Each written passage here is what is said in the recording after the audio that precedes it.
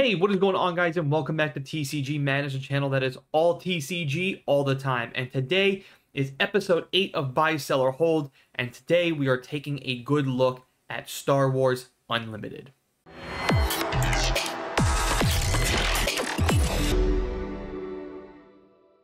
What is going on, guys? Welcome back, and yes, we are doing another Buy, Sell, or Hold, and in this video, taking a look at Star Wars Unlimited. Now, if you guys are not familiar with Buy, Sell, or Hold, go check out some of my previous videos or my previous episodes. We've done now quite a bit. We've done Disney Lorcana, we've done Pokemon, One Piece. Most recently, we did Grand Archive. So these videos have been a lot of fun. You guys seem to really enjoy them, and I love getting your guys' feedback. So please, right now, if you're watching this video, please do me the big favor, hit that like button. If you're new, consider hitting that subscribe button. And while you're at it too, please comment down below what you guys think.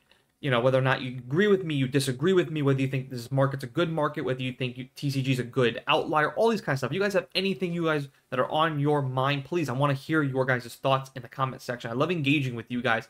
Last video with Grand Archive, a lot of you guys came through and really were engaging with me, and I really do appreciate all of that.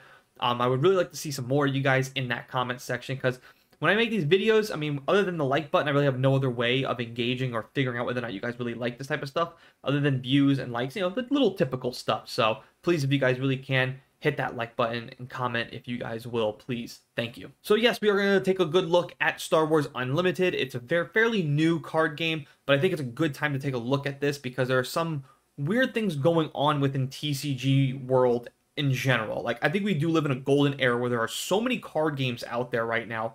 However, with more card games, it's not bringing down prices. We're actually seeing prices go up. So, while yes, I do think we live in a weird era, like almost like a golden era, because there's so many card games, you can choose from any one you want, but we're not living in like a very strong like buyer's market right now. It doesn't really scream buyer's market. And you think with more card games coming out, there would be a strong buyer's market, and that just is not the case right now. So let's go head over to TCG Player and take a look at exactly what I'm talking about. All right, you guys, we are now here at TCG Player. This is the site that I particularly like to use for buy, sell, or hold. I understand there are some others out there, and yes, you can look at aftermarkets like eBay, and you can scour some third party as well. I think TCG Player does the best job giving you guys a good indicator whether or not now's a good market or whether we're seeing a decline. You can just look at certain trends. I know some people may disagree, and that's perfectly fine. And again, if you do disagree, comment down why.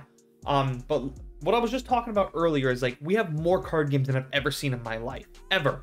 I mean, just look at all these card games just here on the top page right here, and then if you click more, these are all card games, guys. Everything on here is pretty much a card game or some sort of card game. Like I see HeroClix, that's more of a miniature game, but does use isolate some cards. But pretty much everything else now, we even got Alpha Clash on here. If you don't know what Alpha Clash, it was another Kickstarter game that launched not that long ago. So we really are living in a golden era of card games. And when I mean by golden era, I mean there are so many to choose from. However, it's not a good buyer's market right now. You think with more card games out there, with more people to choose from, that means that people will be more selective with what they buy. The market's not really screaming that. This market's screaming that everybody's just spending a lot of money on these card games. Case in point, Star Wars Unlimited. So Star Wars Unlimited just came out pretty recently. It's been out for a couple of months now. I say about 3 months. And you can see when the game first launched back in February 11th, when it first got announced, and you can see where it started releasing from. From February 11th, you can see card prices took a dramatic dip. A case, which is 6 boxes, you can see right here. You can see right there. From $6.90 all the way down to when it released was around $5.37. Then all of a sudden, March 13th, after that, or March 5th, 13th, and 15th, something weird happened. All of a sudden, people started getting pretty hyped. People liked Star Wars Unlimited. And card price started going up. Not just going up, but I mean drastically going up. This could also be an indicator that they're just not the card game people, whoever makes that, which would be Fantasy Flight Games, they make Star Wars Unlimited. They just may not be printing enough out there. If there was just a mass printing and you could just get your hands constantly on booster boxes, maybe the prices would come down. I don't know. Again, you guys can comment and let me know what you guys think about that. I do, however, though, this is why I love Grand Archive. They release a first edition, then they release an Unlimited. First edition is going to be a little more expensive. Unlimited is going to be, I don't want to use the word significantly inexpensive. I don't want to use that. But it will be cheaper than first edition, right? We all know this to be true. I think maybe some more card games may have to start doing this. I really do. Because these prices are just ridiculous. I can't see myself spending. Look at these prices recently. $1,100 on a case, $987 on a case. I mean, look at all these prices, guys. Over $1,000 on cases. You know, up until, what was it, $775 back in 4/4. So April 4th, and then $838, $838, $838, and then now consistently hitting anywhere between $850 to $1,100. I mean, that's just insane. And the cheapest right now is now $1,300. Just crazy. Is that because Fantasy Flight Games is not printing enough? Was there not enough demand? Not enough, I mean, supply for the demand? Is that what's going on here? I don't know. But then you start looking at the singles market, and the singles market paints a very unusual picture here. So you can see just all these card prices just skyrocketing here. And of course, these cards do make sense. These are like the chase cards, these are the showcase cards. They're very hard to get, and they're just very expensive. And you can just see, like, right here. So this one started off around 300, then 290. But I don't want to spend too much time on these showcasing cards, because these are the cards that are like maybe one in every case you may get, or one in every other case you're probably going to get. I do want to take a look at the booster boxes, though.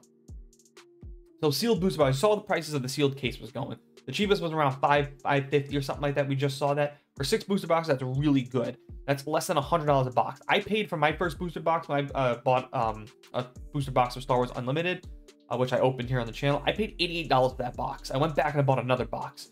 So I ended up buying 2 boxes basically for $88. That's pretty fair. I like that price. I'm okay with that price. You can see when it first got announced, we're looking at $100, $104, $100, and then you can see booster boxes going below $100. So they weren't going drastically. They weren't going, at least on TCG Player, they weren't going below 90. But then all of a sudden, you can just see right here, just like the case prices drastically went up, booster boxes drastically went up as well. Not as much though as the case. I mean, the case price is unreal to me. So what really changed? Well, let's look at now the singles. So legendaries, which is the cards you're gonna pull consistently in every booster box. So you're gonna get, I think, 2 of these in every box. So as you guys can see, this was the Vader card. Now there are different types of cards. This is the hyperspace, which has like this borderless, and you can see it, like, you know, actually going through hyperspace. Then there's regular, and then there's also foil, and there's foil hyperspace. So there's a lot of different variants of the cards as well. So take all of that information in as well. So when you're looking at all that information, what are we looking at? So Vader, which was a very powerful card, it's a staple. It's one of the most powerful cards if you're deck building and stuff like that. Understandably, there's only one set. So when that happens too, it's another part of this. Anytime there's just one set of something, you can only buy from this set, right? So you can only get cards from the set outside of maybe some promos and other stuff like that. So of course, if it's a staple in every deck and it's a powerful card, then you can bet your bottom dollar it's going to be very expensive.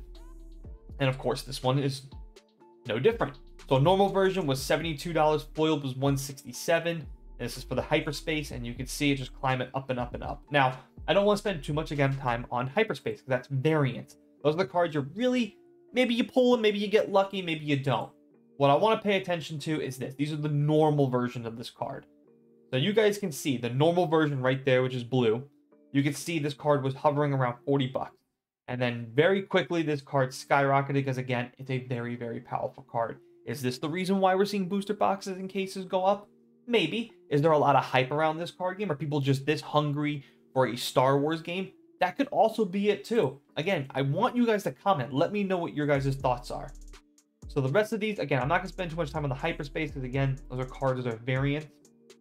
I just want to spend time on the normal looking cards. So you can see Boba Fett, another good, pretty good card, powerful card in the game as well. And you can see 38 bucks, pretty normal. Then we're hovering around 50, okay, and now we're just going up and up and up from here. Again, is this the reason why? What does these card prices, when you see these card prices starting to skyrocket, what does that kind of tell you too? That probably means there's a good tournament play across the United States, right? Or in Europe and everywhere else. Like there's a good hardcore base that's playing this game, and they're playing with tournaments, because card prices don't drastically skyrocket like this unless there's a good base of players and they're playing competitively and there's some tournaments out there. Disney Lorcana also did the same thing. When they first launched in the scene, there was a very strong base, then there was a good competitive market out there, and then a lot of people were playing in tournaments and stuff like that. That just kept these prices going up.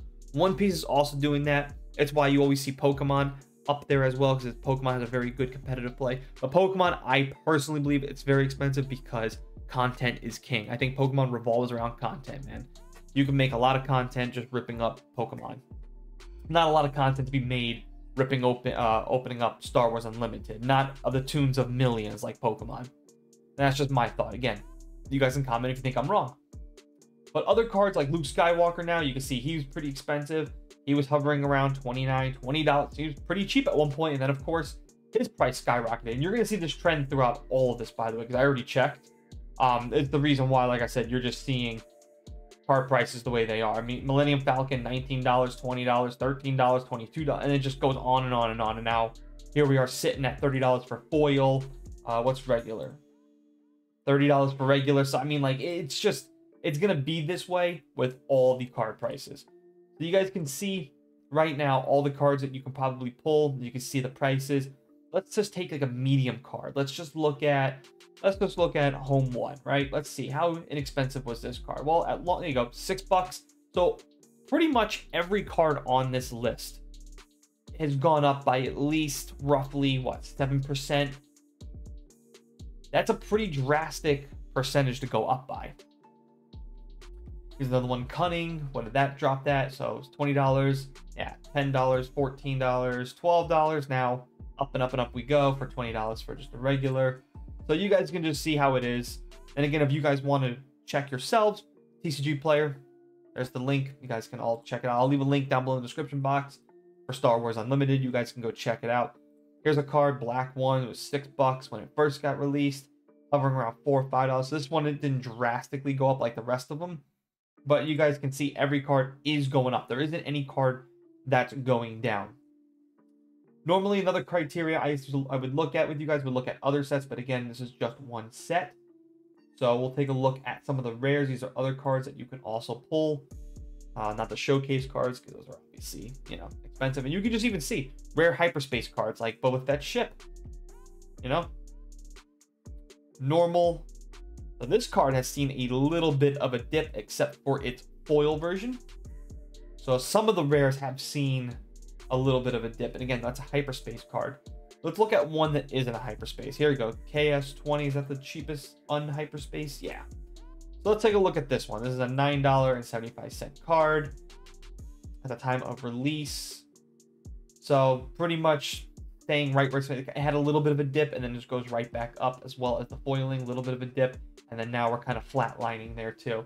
So even the rares aren't really seeing much of a dip. Here we go, Red 3, Unstoppable. Here's another card. You guys can see really just all-time high here, a little bit of a dip here, and now we're slowly getting back up. So its all-time high was $12.51, and now we're selling at $9.99. So what, a couple of $2 off? Okay. If you go to the next page, yeah, more of the same. Let's take out U-Wing Reinforcement.